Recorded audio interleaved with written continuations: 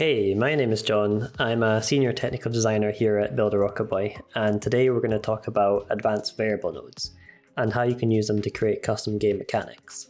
So, as an example, what we're going to create is an arc where players can collect coins, and we'll save this value online so that if a player was to leave the arc and then join again later, their progress is saved. The first thing we'll want to do is grab an advanced number variable node, and we can give this variable a name, so we'll call this coins.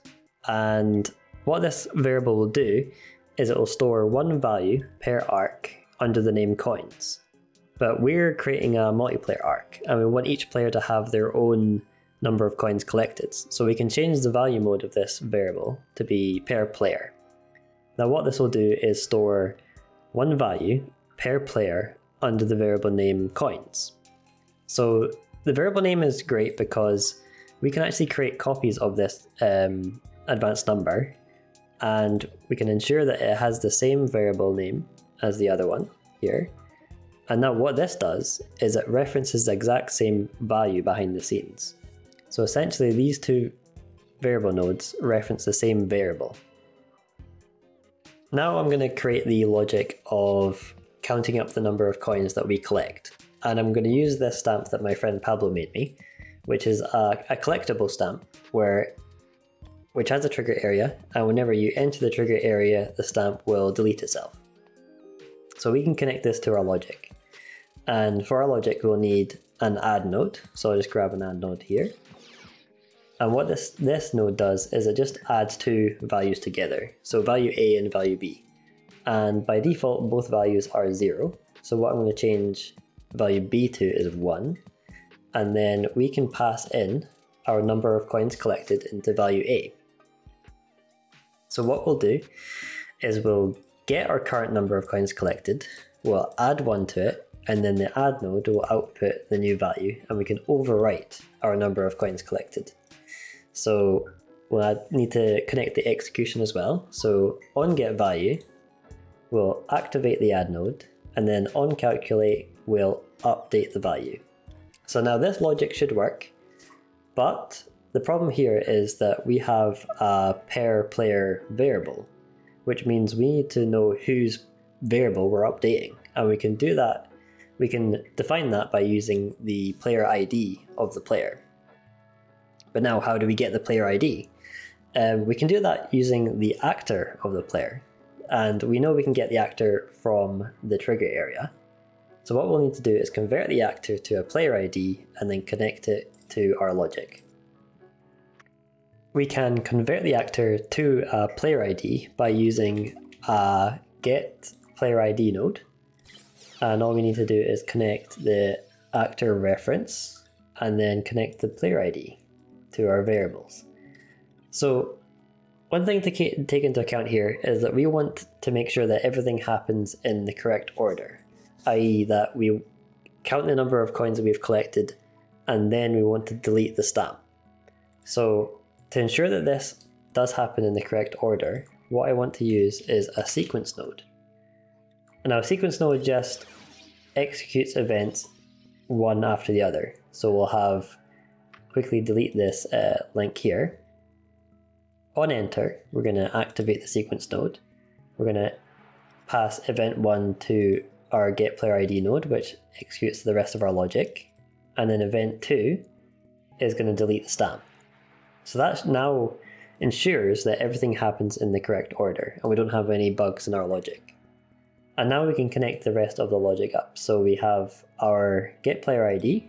We're going to get our number of coins collected.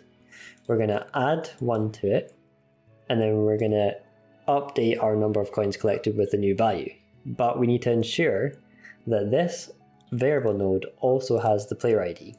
So we can pass in the player ID from the other variable node that we have here, because whenever you either get or update a per player variable, it will always output the player ID. So we can connect these here like that. Now that our logic is complete, we of course want to test it, but we need to see the number of coins that we have collected on some kind of UI. So if I come over here, you can see that I've cooked up some pretty complicated logic here. And this is just a top player's UI node.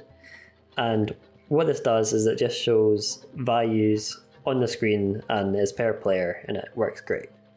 But we need to connect this logic to the UI. So I could just connect it directly from the update value and connect it here, and it would probably work. But the problem is that we might have hundreds of these coins. So we might have this stamped up and make a map with 100 different coins. And connecting each coin to the UI would be pretty tedious. So what you can do is you can create a new copy of this variable. Of course, we want to ensure that it has the same name, so make sure the variable name is coins. And we can connect this to our UI. But first, we'll need to make sure that the receive notification on update tick box is on. So what this will do is that this will turn this variable node into a listener. So whenever you update the variable coins for any player, this is going to fire a notification and output all of the relevant data. So if I turn this on, we can now connect onValueUpdated to update score, output the number, so this will be the score value, and the player ID. And now this should work. So let's go in and test. So we can see the UI at the top, and if I walk into the coin, it does get updated. Great.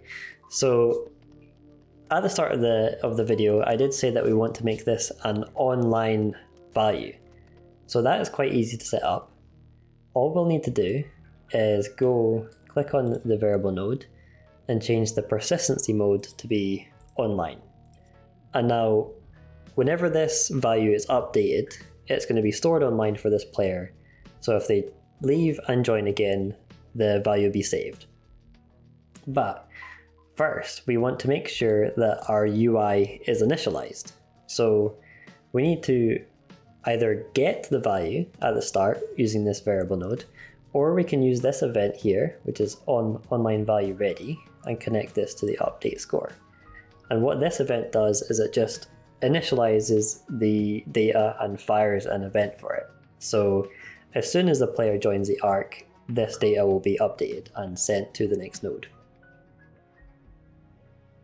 So now we're finally ready to test all of our logic, but since we're using online variables, we need to make sure that we're launching a multiplayer test. And this is just because currently online variables only work in multiplayer. So I'm in the game, I'm going to pick up my coin, and then I'll quickly exit. And then we should be able to just join again and see if our online variable will load. And great, so I've joined the ARC again. My online variable is loaded because it's counted my one coin that I picked up last time. And we can go pick up our last coin. And that's how you work with advanced variables and how you store values online.